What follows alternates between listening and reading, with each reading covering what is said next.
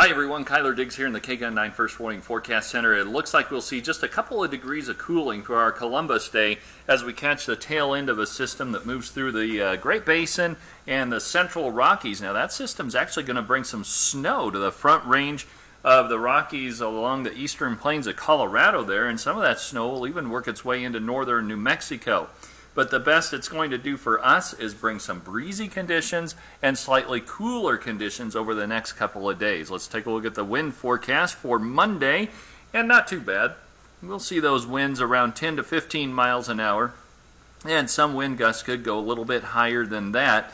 On Tuesday, the winds will settle down. By the time we get to the afternoon, it'll be a little bit breezy in the morning, and then by the afternoon, it'll settle down pretty nicely for us. Now, here's a look at the temperatures. Not cooling off all that much, upper 80s for Columbus Day.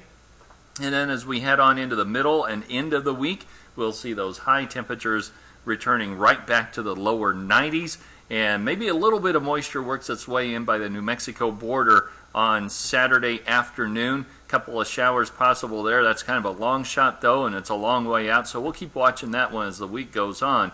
But looks like it's going to be pretty dry and pretty warm around here throughout most of the week. Overnight lows will continue to drop down right around 60 degrees. Thanks for tuning in. I'm Kyler Diggs.